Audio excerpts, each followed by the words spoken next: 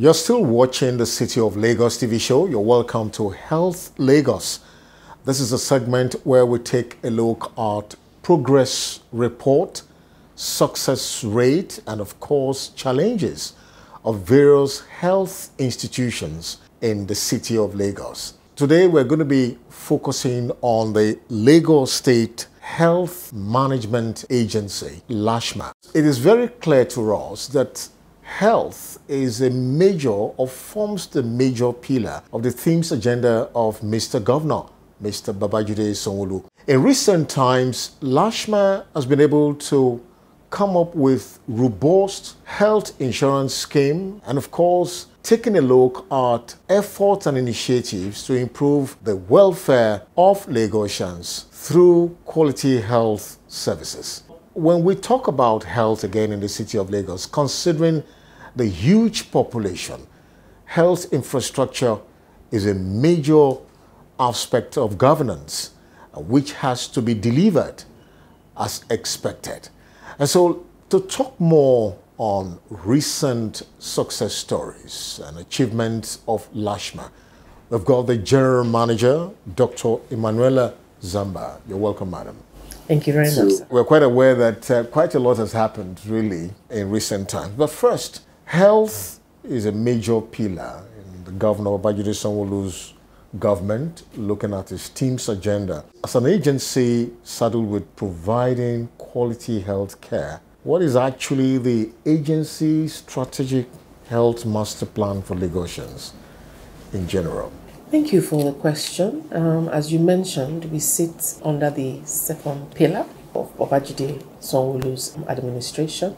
Our core mandate really is to advance the cause of universal health coverage for Lagos residents. And it was a platform upon which our governor campaigned vigorously, promising Lagos residents to be able to provide affordable and accessible, qualitative healthcare services to all Lagos residents, regardless of your socioeconomic status or your ethnicity or where exactly in Lagos you live. You should have access to the same standard of services across board. So that is the mandate that we have been given to run with, and so far so good.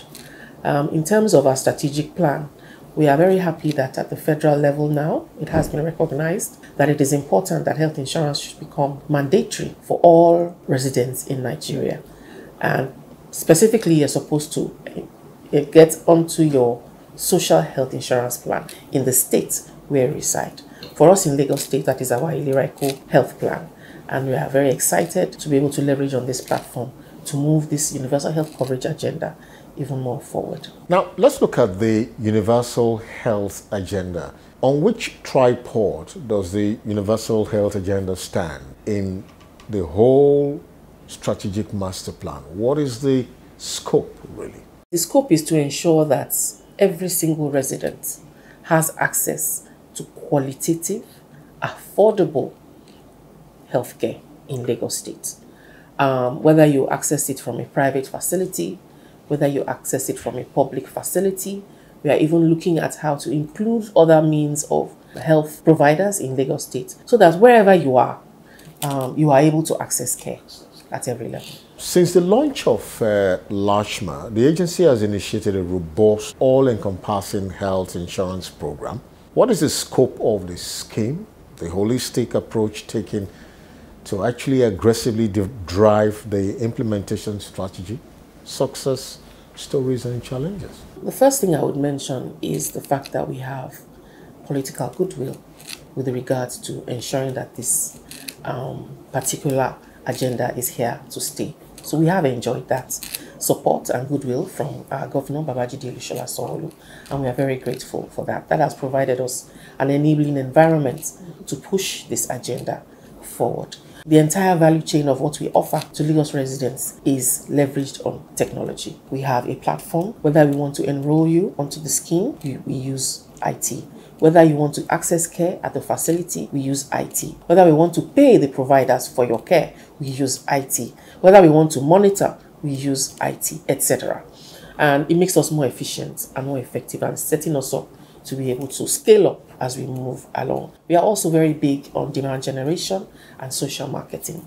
It costs a lot of money to keep awareness out there going using all the media platforms, whether it's TV or newspapers or radio. Because we are a social health plan, it is more important for us to get this message out there to the informal sector who are not really aware of what health insurance is about and how important it is to providing quality life for them and their families. So we leverage more on looking at radio. We have about 4 radio programs that we are on every week. We have people that are now actually quite devoted followers that do calling on those programs. We talk about different aspects of the scheme, provide information, people call in and ask us questions, and we also use it to resolve issues along the way. So that's also to do with demand generation. We are also expanding into the grassroots. So if you say you want people to come onto something, you have to provide the access for them to be able to do that with ease. So we have opened divisional offices in the 5 divisions of Lagos State, and we are looking to open 13 sub-divisional offices this year to complement the efforts of those 5 and ensure that we have even more spread within the grassroots. We are looking at leveraging on existing gateways and networks. For instance, Lazara. We are now finalizing a partnership. When you walk in and you get your Lazara ID, you should be able to register for health insurance, immediately. And those are things that we are looking at to see how we can leverage with other things that the state has to be able to ensure that people have access. When you look at the supply side, we are not just dealing with public facilities, we are also dealing with private facilities. And our role essentially is to ensure that we use our demand side financing to improve the supply side. So what do I mean by that? If you have a group of people who are your enrollees that are empaneled into your facility, you get monies for those people every month, which we call capitation. And that, of course, not everybody is going to come. Usually, utilization is maybe around 5 to 10%, people that would walk in for care. So you are able to, optimize those resources to not only provide the care whenever they walk in, but to use it to improve quality within your facility as well. And we do try to monitor that. One of our core mandates is also to ensure that people that cannot pay for health insurance are also covered. That is the vulnerable members of the society. And so this initiative helps us to harness funds, innovative financing initiative, Eco-Social Health Alliance, ECOSHA, and that was launched end of last year.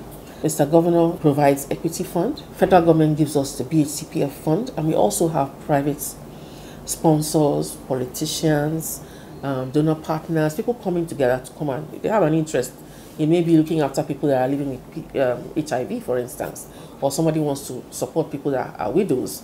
We have this pooling mechanism to be able to look at what are the resources we have to be able to look at the vulnerable and how do we sustain those resources so that it's not just something that we do now and we are not able to move it forward.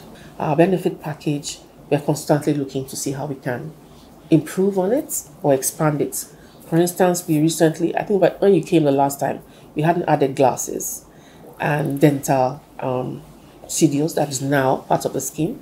We also have added cancer care onto the scheme. So if you've been with us for a year and you're renewing, if unfortunately you come up to something like that, you are able to cover some aspect of your cancer care free of charge under the program. In this part of the world, Nigerians are not too exposed or knowledgeable about insurance policy, especially health insurance. But of course, with the agency making giant strides to try to build that culture, I think you're making some level of progress so far. But really, health insurance, what is the great benefit and how do you meet up with your own part of the deal as a client, as somebody who needs the policy? The health insurance, for once people get to know what it is about, is really a no-brainer because it helps you to keep money in your pocket and it helps you to live a qualitative life with your family. It's not really a matter of how rich you are, but how wisely you spend the resources that God blesses you with. In terms of health, you will never know when illness is going to come knocking. You will never know how severe that illness is going to be, and by extension, how much it's going to cost you to treat or manage that illness. And so health insurance provides a wonderful opportunity for you to save a little aside. As long as you're doing it consistently, this unwelcome visitor, nobody wants ill health. Whenever this unwelcome visitor comes to you or your family member, you are confident enough to get up, walk to your facility, You do not have to pay out of pocket when you get there. Even if it is 0 naira reading in your pocket at that time, you can walk in and you can access care for your family because you have saved aside for that particular illness whenever it comes. So even if, let's say you have one of your children is asthmatic, for instance, there are people that have illnesses that are chronic. Somebody is hypertensive or diabetic. Let's face it, what comes out of their pocket on a monthly basis to maintain those kind of things is not small. But all these things are covered under health insurance. So once you made your payment, whenever your policy expires, you're guaranteed care whenever you walk into your facility, without having to look at, oh, how much do I have? And the benefit package has been so designed that it covers about 80 to 85% of what you would normally walk into a facility for. We took our time to really research that and be sure that the things that you would walk in and you would need, this package is able to give you that benefit.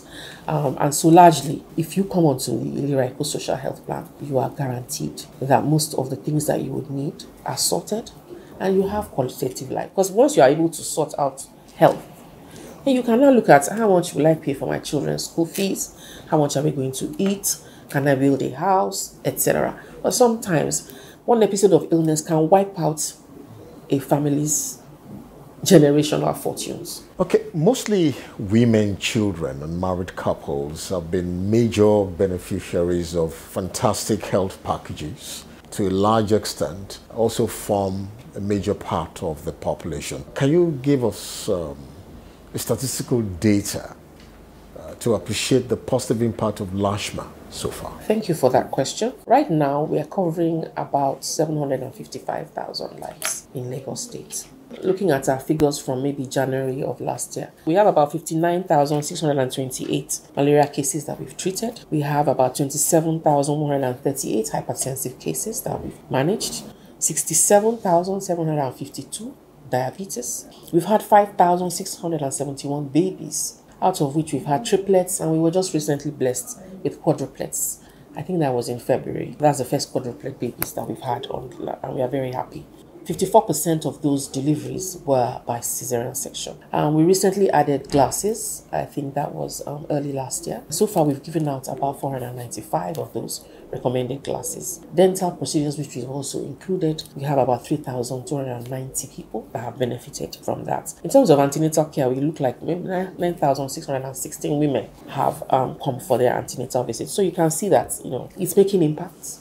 It's interfering positively in terms of health outcomes and ensuring that people who maybe, if they were not on health insurance, would never have been able to afford some of these things in terms of health emergencies or whatever, we've been able to save lives on the scheme. To what extent has Lashma collaborated and synergized with international organizations and NGOs to achieve your set objectives? We have a donor coordination forum in this agency. We know there are quite a lot of partners who are interested in supporting the universal health coverage initiatives of states in Nigeria and elsewhere. And in Lagos State, we are blessed to have some of them on board with us. So some of them are supporting us on the demand side, some are supporting us on the supply side of what we do as an agency. Donor coordination brings us all together. We look at what is our strategic rollout for the particular year. We had the first meeting for this quarter. These are what you have on your own agenda. How do we synergize that and work together for the benefit of Lagos so that there's no duplication of efforts?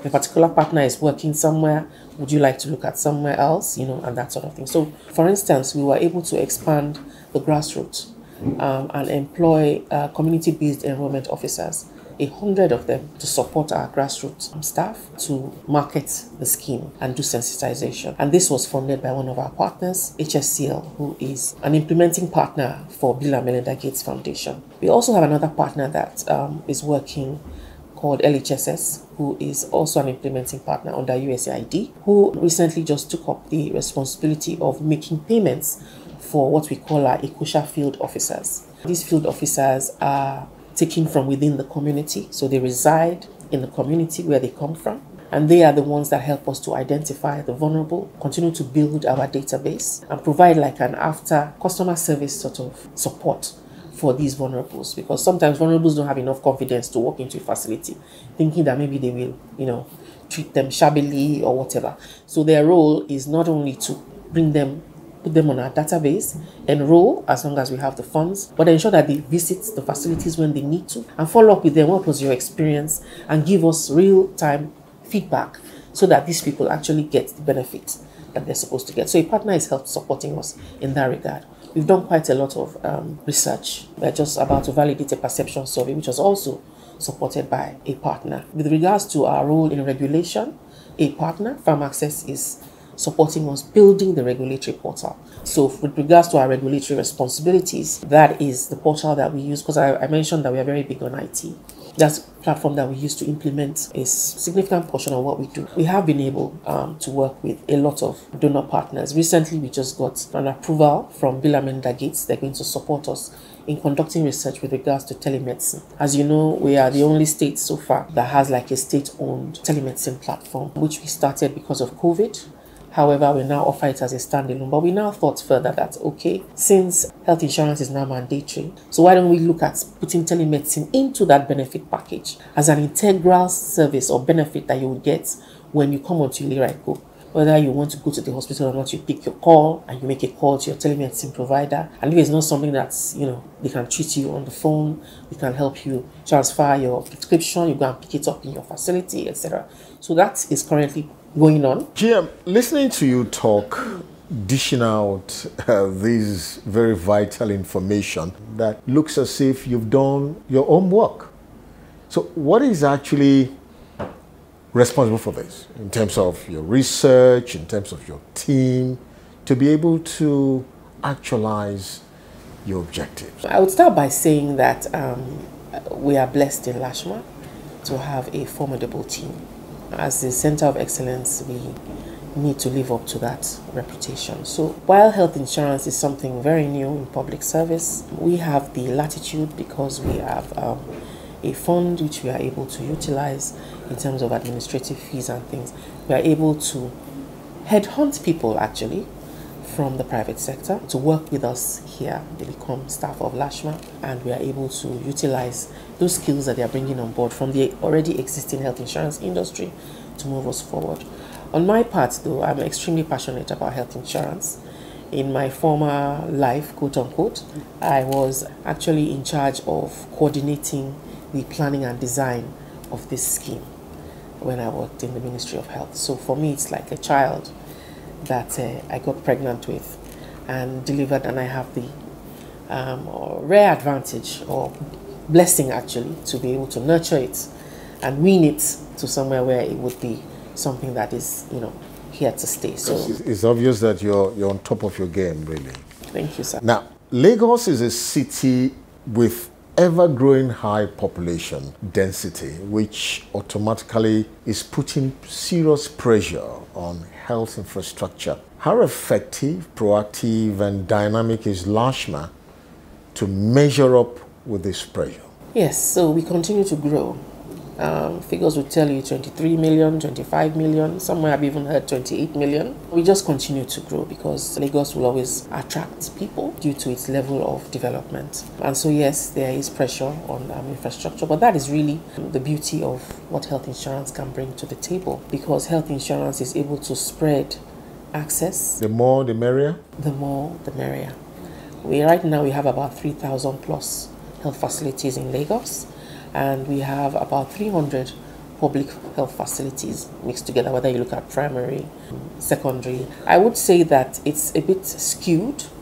What I mean by that is that the secondary healthcare facilities are choked simply because people are not using the proper route to access healthcare, which is what the primary healthcare system is supposed to be. It's meant to be the gateway to healthcare, and that is something that's health insurance is helping, or is currently helping to correct, by ensuring that people get enrolled into primary healthcare centers or primary care centers. It helps those facilities to build the level of quality of their services so that people gain more confidence and they are able to now reverse what is currently happening and access it from the primary healthcare level. When you need secondary care, then you now get referred. So that is something that we are helping the health sector to normalize, whereby secondary takes care of secondary and primary takes care of primary to a large extent. And we don't discriminate when it comes to health insurance. We leverage on both public and private. Not only that, because we know that the spread is not 100%, but where you don't have a health facility, you might have a community pharmacist, for instance. A community pharmacist, which is something we are currently discussing with them, can be brought on board. You can institute telemedicine into that pharmacy, have people walking, have a telemedicine encounter with the doctor, pick up their drugs with the community pharmacist. If they now need to be referred, they are now referred to the nearest facility. So those are the things that we are looking at. How can you make providers all inclusive, leverage on every single resource that we have in Lagos to provide care to everybody? So GM, quality health care requires adequate funding. You've mentioned it severally in the course of our conversation. To what extent has the governor actually played a huge role in providing the required fund for you to excel? Mr. Babajide Olusola is fully aware that he is the #1 UHC champion for Lagos State, and he takes that responsibility very seriously. We have a Lagos State Health Fund, which has been established and is ring-fenced, where all premiums for health insurance are paid into. And when I say ring-fenced, that means those funds can only be utilized for health insurance and nothing else. And that has been established and it is institutionalized. The other area is regards to the equity fund, which is also in the provision of the law. It says 1% of the consolidated revenue fund must be set aside as equity fund to be able to provide care for vulnerables. That is being released to us on periodic basis. And right now, we've already collected about 750 million from government with regards to the equity fund. It has been allocated for this year, and we will start receiving that hopefully very soon. And even federal government is adding some funds to the pot through the Basic Healthcare Provision Fund. And it is because of this that, with the support of Mr. Governor, we set up the ECOSHA, which is our Eco-Social Health Alliance. This is also kudos to our governor. We have expanded additional benefits for public servants in Lagos State through the development of a public servant sinking fund. And what that means is that some of the benefits that we have realized public servants actually require, based on our data and feedback interactions, we have now set up a system whereby the agency is able to pay for the additional benefits for public servants.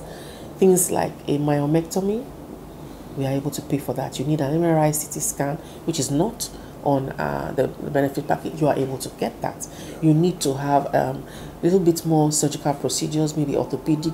You need to be admitted for longer. A lot of things have been put together based on what we have found out among the public service family, and we are now providing those additional benefits for them. We have enjoyed support from various sectors, private sector, political environment, etc. Everybody coming on board to support this, and this is something because this is only possible because he has given us that enabling environment. We are hopeful. We want to have our first fundraising event this year. That would be the first of its kind anywhere for any state health insurance agency. And it's just for us to understand that government has its role, but the truth of the matter is that we in the community, we are brother's keeper. And if God has blessed you, bless others, so that this life all of us can live a happy life. There is no way you can actually make this very huge success without a very formidable human capacity structure. So what is your strategy here when it has to do with the human development capacity and capabilities of the agency? Okay, so the first thing I would say is that we've split what we do into 3 arms. So the structure is such that we have the public HMO aspect, which is Ilera-Eco, providing the social health insurance program. We have the regulatory arm, which is implementing the Lagos State Health Scheme. So under the law, it says that the Lagos State Health Scheme comprises the social health plan, which is Ilera-Eco, the formal sector plan, which is what our public servants are enjoying, and also all private health plans sold in Lagos State by private HMOs. So that entire system is what we call the Lagos State Health Scheme, and that is what regulatory the regulatory arm in Lashma superintends, is more or less to be able to sanitize the health insurance space, so to speak. So those regulatory functions are going on in that arm. Then we now have the Eco-Social Health Alliance, which we have just given birth to, sorting out issues to do with the vulnerable. So we've structured ourselves, and we see those roles. They integrate at some point, but they're quite distinct in how they move forward. So we have succession planning here for everybody that comes in. So you are shadowed, you come in, you get your shadow, and you move forward together. We also have started like a career path in the health insurance space. And what do I mean by that? On the demand side, when we first came in, we started with what we call enrollment officers. We brought some in. Now we have expanded. We now have officers at the divisional offices. So you come in at enrollment officer level, or you come in as a community-based enrollment officer, being supported by a partner. If you perform well, you become an enrollment officer that is now a bona fide staff of Lashma. If you perform even better, you now rise to the level of a sales officer within Lashma. If you perform fantastically, you can become an assistant divisional coordinator. You can become a divisional coordinator. You can become a sales manager. So there's a distinct path. We are also providing employment. Mr. Governor has been given the mandate to govern for another term. What will be the set agenda for Lashma to consolidate on these achievements so far? There is now a federal law mandating all Nigerian residents to be under their state health insurance plans. For us in Lagos, that is fantabulous. And that is something that we are leveraging on in this new dispensation come May 29 to try and improve on the coverage in the agency here. So we'll be employing social marketing. It was more like encouraging people to come and buy. But now it is saying that you have to have health insurance for your benefit living in Lagos. But in order to get people to be aware that it is compulsory, you have to get that message out there. So we'll be deploying social marketing on all platforms to ensure that this message gets out. Our responsibility after that is to ensure ease of access. As you are coming onto the scheme, we are giving you various options that you can choose from how you can become onboarded. So we already have a USSD code, for instance. We intend to expand that to having 2. We already have toll-free lines which you can call, and 24-hour call center to provide support for you whenever you call. They can walk you through what you need to do. You can self-register on our website. You can go through the motions if you are IT savvy. You can walk into a divisional or sub-divisional office, or as I mentioned, even a LASRA registration office to get yourself registered onto the scheme. We are planning to leverage on POS operator, petty trading and stuff like that, and they get commissions. Those people will be raised as independent agents. We've started working with some of them, but we intend to expand it so that wherever you are, you come out within your community, there should be someone that you can, or somewhere that you can go and have yourself registered. Taking an overview of the giant strides of Lashma, how do you intend to broaden the horizon of healthcare infrastructure and delivery in Lagos? We like to think outside the box. This scheme is providing what I would call like the NIDOS to reform our health sector. If we are able to get everyone to key into this reality, for the fact that demand side financing, when you pay this capitation to the hospital, it is a guaranteed income. They get it every month, willy-nilly. You calculate the number of people that are assigned to that hospital, and you pay that money, and you hold them accountable for the money that you've given to them.